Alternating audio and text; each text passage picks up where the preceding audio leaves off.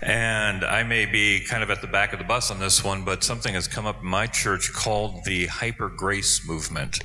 And I was wondering if you're familiar with that, and what are your thoughts on the hyper grace movement, and how have you dealt with it, if you've encountered that? I have not encountered that.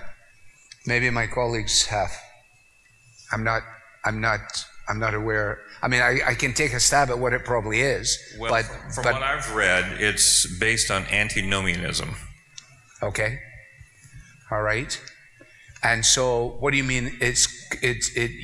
How is it manifesting itself? It's coming across as that the requirements of the law, the fulfillment of the law is the law is rescinded, that you can basically, by God's grace, accomplish anything in your life, do everything you want, approach life without any sense of moral obligation to God because you're under grace. Yeah. Get Sinclair Ferguson's book, Devoted to God. And it will be as helpful as anything along these lines, because he does a masterful job about explaining the way in which, although we are no longer under the law as a means of justification, the law remains for us in terms of our sanctification, and God does not justify those whom He does not sanctify, and so. You have every reason to be very, very concerned about that, and not to give anyone who's propounding these things any place of influence in your church, and certainly not to allow them to teach classes or anything like that at all for the well-being of your people. We have 7 minutes left. Ryan from Worcester, Ohio. You've spoken in the past about more or less fighting for fully supporting missionaries. In my church context, less than 150. How do we grow into that, or how do we start that if that's what we want to go towards, but we just don't have the funds? Right.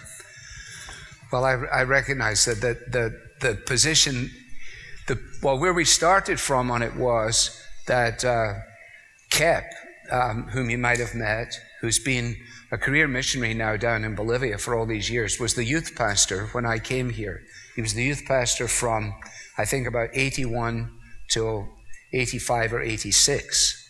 And when time came for Kep to leave us and to go to his assignment there, I don't want to be unkind to any of the elders that are still around, but we were about to go into the standard format, which is Kep and his wife are now going to have to get a projector and a bunch of slides and start running around the country and looking for money. And then it occurred to us, we said, well, wait a minute, he was a salaried person as our youth pastor. I mean, if you paid a guy to hang around here, why wouldn't you support him to go down there? And so basically it was easy, because we just transferred the resources in that way and then went on from there. And then that became a pattern for us. The simple answer to your question is that a local church can only do what it can do. And therefore, in your kind of environment, they're probably not able to do that. And so ideally, though, what I would encourage you to do is to partner with other congregations who are like-minded, rather than just sending off the person to go and find people. So better that you call someone that you're in partnership with in terms of gospel ministry and say, you know, I've got Joe and Mary here. They've got a clear call. We're able to support them X. It would be a wonderful thing if you would do that too, so that there would be that kind of cohesion and so on, and then just to build it from there.